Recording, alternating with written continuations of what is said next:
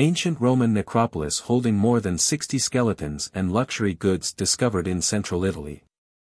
A Roman-era necropolis that likely holds the remains of the upper crust has been discovered in central Italy, and it contains nearly 60 graves replete with gold jewelry and the remains of leather footwear, pottery, and other precious goods.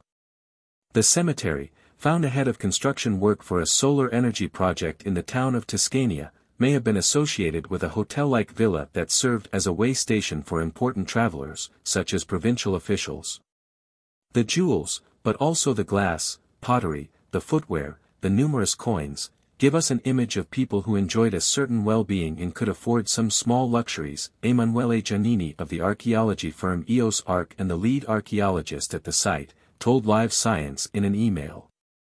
Most of the tombs were in the so-called cappuccino style, a common burial type in which the deceased was covered with stone or ceramic tiles arranged in an A-frame shape.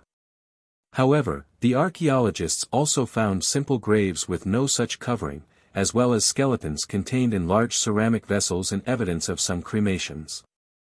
Dated to the height of the Roman Empire, to between the 2nd and 4th centuries AD, the necropolis was likely associated with a way station called a mansion.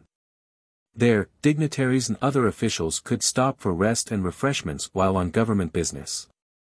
Giannini said that historical sources mention a mansion called Tabellaria along the Via Aurelia, an ancient road that ran roughly from Pisa to Rome.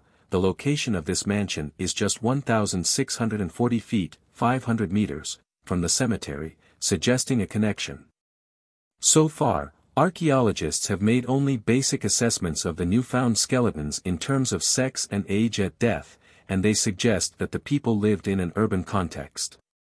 Discovering who they were is part of my research, Giannini said.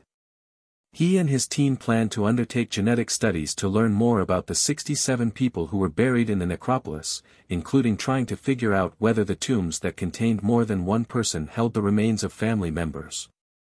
In addition, the artifacts found in the excavation are being studied and restored, Giannini said, and when that is complete, they will be exhibited in a local museum. We have already done a lot, but much remains to be done, he said.